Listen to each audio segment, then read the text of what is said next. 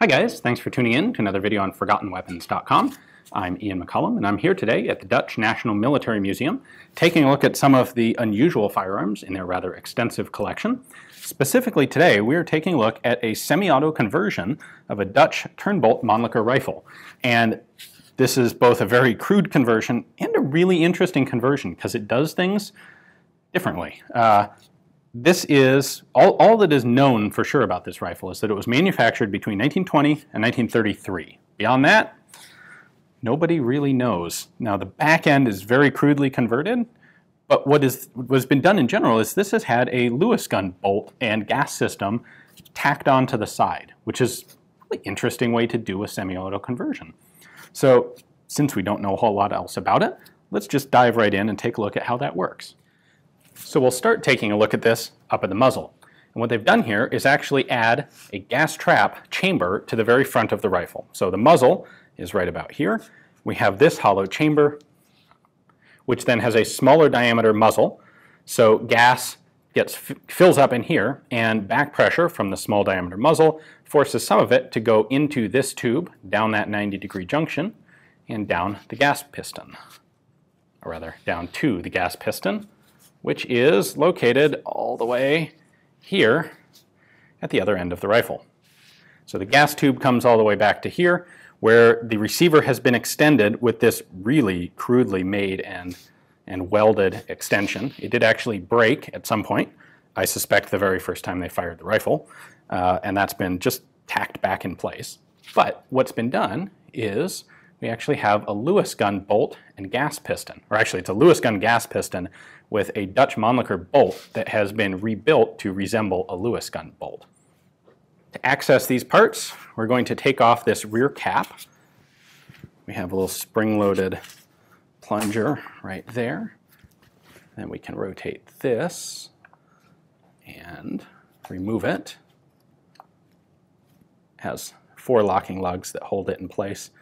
And it's interesting that those locking lugs are pretty nicely made, but the back tab of this thing is a mess. At any rate, once that's out, we can take out the recoil spring, and then we can pull out the bolt. Come back to here, and then we have a bolt stop. There we go.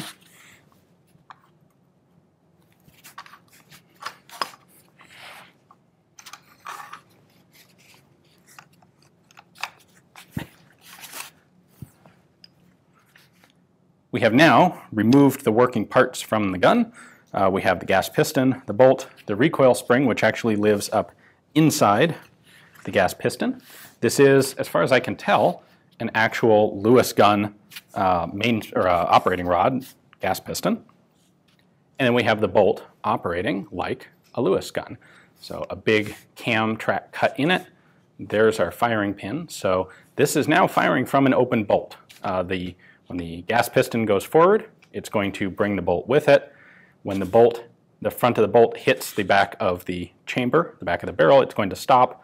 The piston keeps going under spring pressure, which forces the bolt to rotate, locks the lugs, and then as soon as it comes all the way forward, the firing pin protrudes out and fires the cartridge. So you can see here, this on the bottom is an original Mannlicher bolt, and that is our conversion bolt. So they've made it look like a Lewis gun bolt, but the Lewis gun did not have a separate bolt head, and this is clearly a conversion of a Mannlicher bolt body. It's pretty cool and very unique.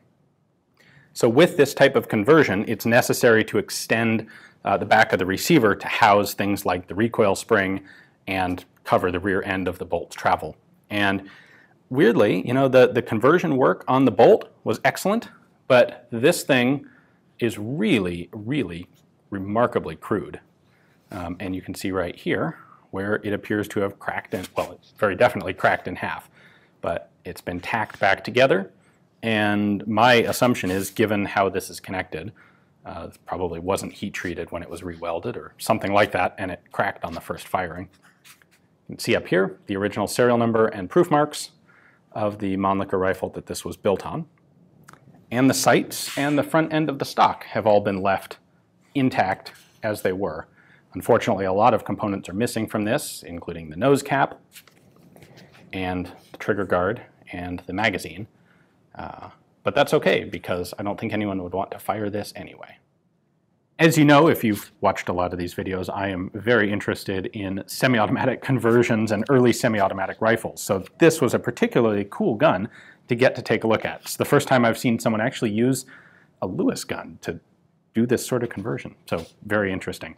A big thank you to the Dutch National Military Museum for allowing me to get my grubby mitts on this thing and take a close look at it and bring it to you guys. If you are in Holland, definitely take the time to visit the museum.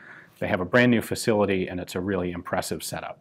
Tanks, airplanes, small arms, everything you need to know about Dutch military history. If you can't make it to Holland and you just enjoy watching this on the internet, I would appreciate it if you could take a moment to check out my Patreon page. It is support from the folks there that makes it possible for me to travel to these places and bring you guns like this one. Thanks for watching.